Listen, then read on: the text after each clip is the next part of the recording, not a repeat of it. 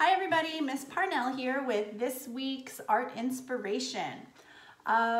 We have been doing a lot of outdoor exercise, either playing in our yard or going for a walk on the bay or walking through the neighborhood. And on these walks, we've also kind of picked up some seashells or some cool looking sticks or some pine cones. And if you have some paint, this is a great way to kind of make some cool art with nature instead of inspired by nature.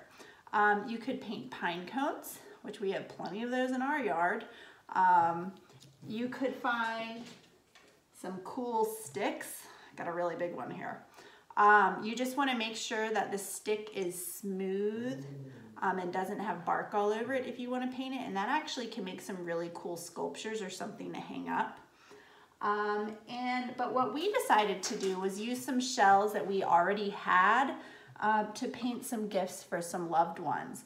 So we have a few family birthdays coming up, aunts, uncles, grandparents. So my girls used some of my acrylic paint, it doesn't wash off, to paint some shells like this one here.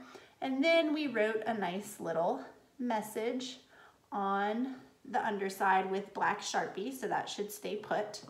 A beautiful color fade.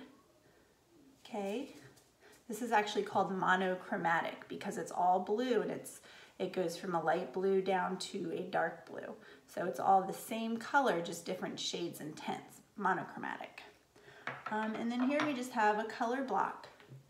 So see what kind of objects in nature that you can find, and if you have some acrylic paint, you can try making some beautiful artwork out of it. Let's see what you can come up with this week. Talk to you guys soon. Bye-bye.